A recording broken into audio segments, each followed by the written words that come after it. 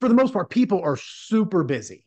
Yep. Meetings, projects, deadlines, and then you layer on not only phone calls and emails, but text messages, Slack, social media notifications, personal and professional. There's so much coming at us. So I think one, being able to synthesize and work through all that information and prioritize is an important skill. Then I think on the sender side, understanding, is this an email or is this a phone call? Yep. Is this a meeting or is this an email? Or Hmm. this 3-page dissertation I'm getting ready to fire off to 30 different people at 7 different levels in the company? Is this in the best format that people are going to be able to receive it?